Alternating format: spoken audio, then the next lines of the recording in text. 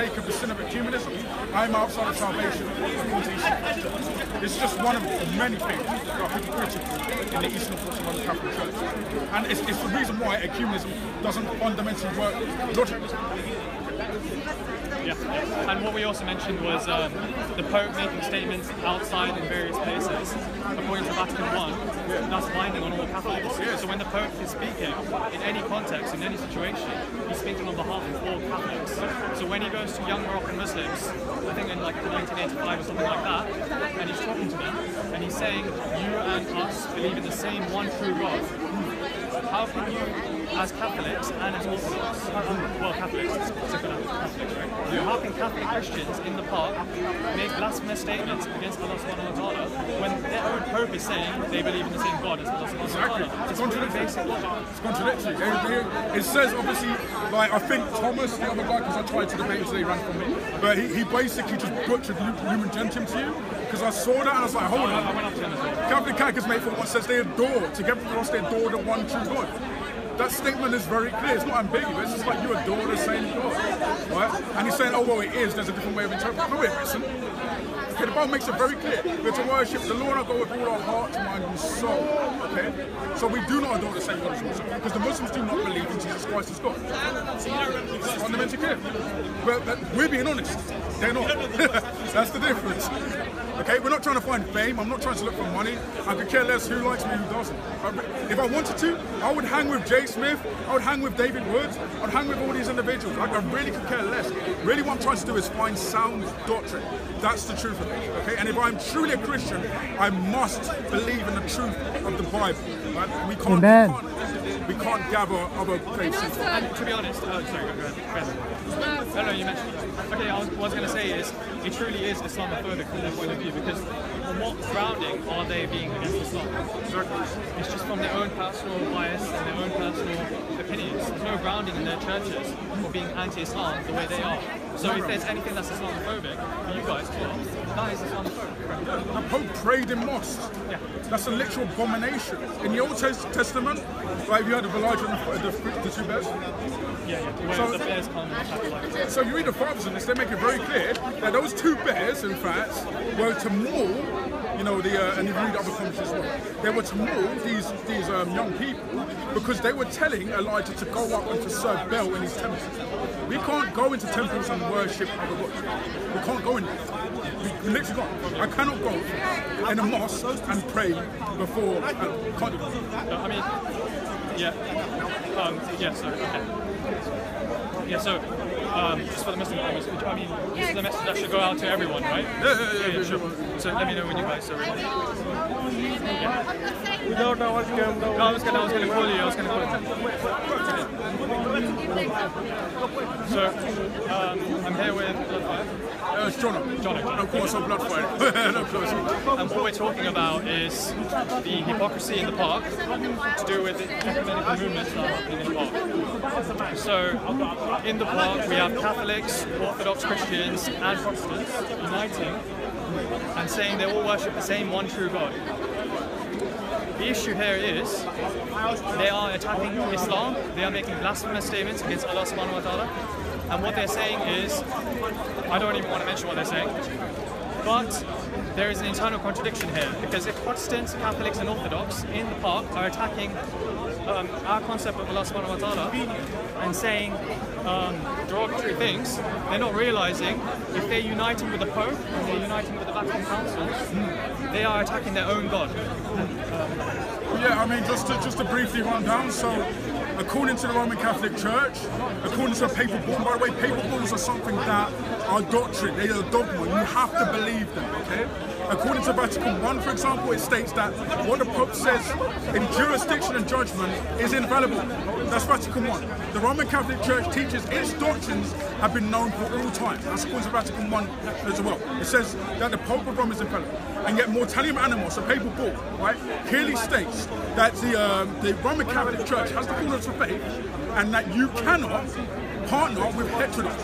So you cannot partner with a Protestant in the Roman Catholic Church. According to Unum Sanctum, a papal bull in the 13th century, done by Pope, I think his name is Pope, I can't remember his name, done by Pope. It basically says that there is no salvation outside of the Roman Pontiff. So you can't be saved outside of the Roman Pontiff. According to the Eastern Orthodox canons, right, if you practice ecumenism, you are outside of salvation heretic. Even if you partner with such, knowing this and being an Eastern Orthodox, you are anathema. So they give an anathema to anybody who practices ecumenism. These things are not doctrinally sound. The Bible tells us clearly that there's only one God and only salvation through one name, the Lord Jesus Christ. Right? The Bible says we cannot venerate and pray to Mary or pray to saints. Right?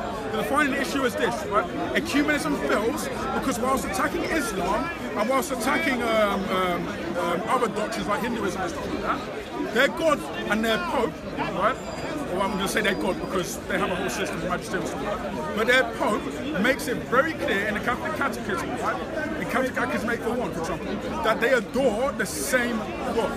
If they're adoring the same God as the Muslims, it makes no sense to come down weekly and to attack the Muslims. In our position, we can do so because we have a consistent theology of this, which is that the gospel says you must be born again, born through the Spirit and blood of Jesus Christ and cleansed for salvation. And just to add to it, if they're going to twist the same God concept that you made, the Pope, when he went to the young Moroccan Muslims in, I believe it was 1985, I might be wrong there, he mentions to them they believe in the same one true God. So he adds true to that statement, so you can't twist this any further. The other thing is, he also, the latest Pope, during the Vatican Council, actually, in Vatican II, it mentions Muslims are included in the plan for salvation. Yeah. So what do you mean by that? So when it says Muslims are included in the plan for salvation, it makes it very clear that Muslims are adoring the same God. They're adoring the same God as the Roman Catholics. They make it very clear in their language. There's no way to deny this, right? There's no distinction between adoration. In our Christian walk, we're told clearly to worship the Lord our God and serve Him only. Okay? We can't worship any other gods. Part of that is adoration. The book of Exodus 20 verse 5 tells us that we should not serve other idols or worship them. Right? And it's very clear, if you read the story of Elijah and the two bears, right? The reason why the young people were mauled is because they were telling Elijah to go up and to worship in the temple of another god. Now, Pope Francis and John Paul II, the Pope, right? They both prayed in mosques and they both stated openly that the Muslims are worshipping the God of the Bible. They're worshipping the true God. Okay, this is heresy. This is unbiblical, and this is why it's important to call out the ecumenical movement.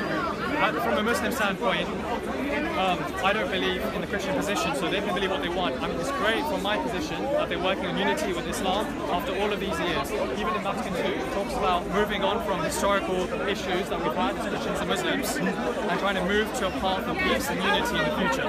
And I'm pleased that those statements are in the councils. But the issue is, you have Catholics here that are attacking Islam, which is going against their own teachings, as John has mentioned. So you are excommunicating yourself from your own church when you're attacking Muslims here in the manner that you're doing it.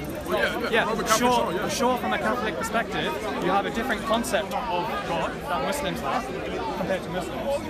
Yeah, but you're not attacking the concept, you're attacking the actual entity. And your church is very clear, as Jono mentioned, that we both, from your perspective, we both worship the same entity. Both adore. Remember that language, adore. Right? This is a full-on veneration, right? But the Bible says clearly you cannot have the Father without the Son. Okay? So that's the distinction. We do not venerate icons. We do not worship Mary. We cannot pray saints. We do not worship the God of Islam. We make that distinction. That distinction is important. Jay Smith, Bob the Builder, David Woods, and many other figures have come down to this park and had union with ecumenical Roman Catholic teachers. I tell you the truth, that's anathema to your church, you hypocrites. I'm going to say this openly, you guys are hypocrites. Any Roman Catholic teachers watching, come down the park, we can have this discussion in camera. Yeah, and sorry, just to finalize. What I was mentioning about when the Pope went to the Moroccan Muslims, the young Moroccan Muslims said we worship the same one true God. That's binding on all Catholics because in Vatican I you mentioned that any statements by the Pope are infallible and binding on all the church. Yeah, of course. So there we go. So hopefully, inshallah, from this point onwards, all you Christians and all you Muslims are educated on the fact that the Catholics have to respect the Islamic God. And I just want to add one thing. Currently, right now, And this is something which has been going on for years, right? Currently, right now, the ecumenical movement, especially the World Council of Churches, is aligning with Muslims, Shias, Sunnis, who are muftis or imams. They're aligning with them to sort of bring about the World Council of Faith. Right? This is what happened in 2025. Right? You can look it up online if you want to. Okay? This is an abomination. Right? We have to serve Jesus Christ. We have to worship Him and love Him. Right? We cannot align with Islam Orthodox and Roman Catholics or Muslims until this is changed. Okay? Until they all become born again through the blood and spirit of Jesus Christ. Amen. That's all I need to say. But God bless you, man. I'm gonna take it over. That's it, man. You know what I'm saying, man?